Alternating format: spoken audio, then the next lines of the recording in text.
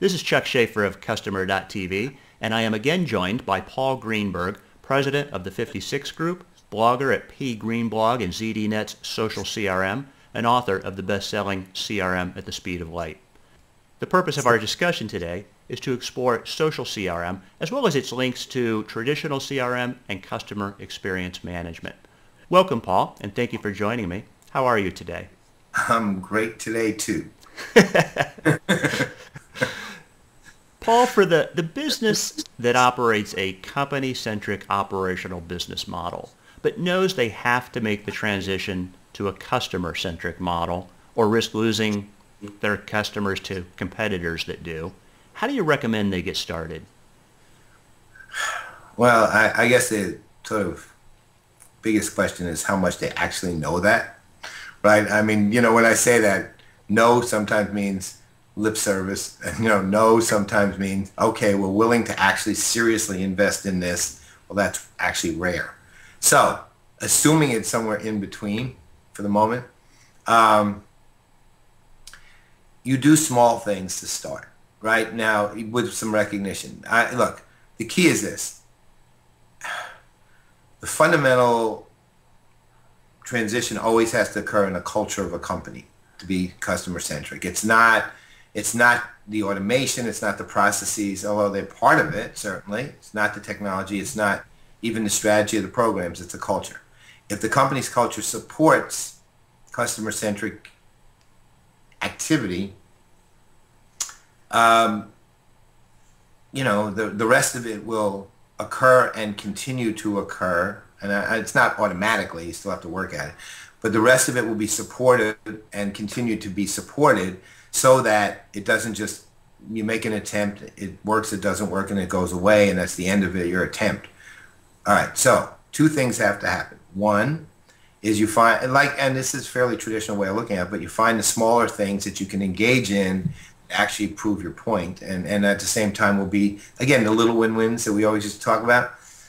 But there's two benefits to that. One is, you actually get a win, that actually has a direct business benefit, and two is more people buy into the concept. So maybe you use a social channel to listen to your customers and respond to them in some way on those social channels. Now people say, well, because the cost of entry and the cost of failure is cheap. However, the one thing people forget is the cost of success is expensive. Right? Once you do this, and if you succeed at it, you only grow, and you grow exponentially on this one, because there's more and more people who start being driven to the channels where they see success with their relationship to a company. You can do something more traditional, which is implemented for a sales team in a department, or on the technology side, or you could develop one program, that will impact your customers on the loyalty side of things that will involve some of these new social CRM approaches, because you understand that that's how they want to be engaged. You want to do a really simple thing? Create a customer advisory board and ask them what they want. First and foremost, every company should have one. That's actually the least expensive thing you can do to start this, and you will be shocked to hear what the customers have to tell you. Companies presume all the time for their customers, and they shouldn't. Though, let's say, if I had to pick one thing to get started in developing a customer-centric culture, is create a customer advisory board and then ask the customers what they want. Doesn't mean you have to give them everything, just ask them what they want. Make them your trusted advisors. Let me see if I can pick up on a couple things you said there, and maybe sort of see if there's a bridge between social CRM and customer experience.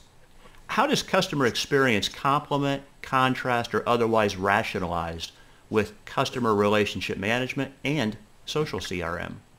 I'll give you an example I often use when I speak, which really points it out. Because a lot of people say, well, some of this is just providing them with stuff like discounts. And I said, that's emotional too. I'll give you a perfect example. All right, so you get an email on January 1. Says, you have been a wonderful customer for us. You have been one of our favorites. We really like you. As a result of that, we're going to give you 20% off any item in the entire catalog you want this month. And you get this email January, February, March, April, May, and June. You get 6 straight months. July, you don't get the email. So when July 1 comes, you're sorry you're not getting that, but you feel really great. You know, I mean, you really like this company. They just gave you 6 months, 20% off because you're just such an invaluable customer to them, and you really feel valued. All right, January 1, again, you get an email that says, look, you are a royal pain in the ass. And frankly, we don't really want to talk to you, but I'll tell you what, if you don't talk to us, we'll give you 30% off anything in our catalog, whatever, anything you want. In fact, we'll give you 40%, right? Just don't talk to us. So if you're into S&M, over the next 6 months, you take 40% off, you never call them, and you feel pretty bad, but you know, every time you're getting the same email after 6 months. July 1, are you still a customer of that company when it doesn't come? No, of course not. Yeah, you know, the reality is they made you feel like crap. And that's exactly what it is. Even though you got a much bigger discount, they made you feel like crap. And all you really want as a customer is to feel valued in some way, however that manifests. It could manifest by a thank you. It could manifest by a shout out. It could manifest by a discount. You know, depends always, of course. The value of the social CRM side of this is providing the capability to give you that value. That is what engages you and keeps you there. A good social CRM strategy allows the customer the control of how they engage. Paul, if we look forward, how do you envision customer experience management will evolve over the next few years?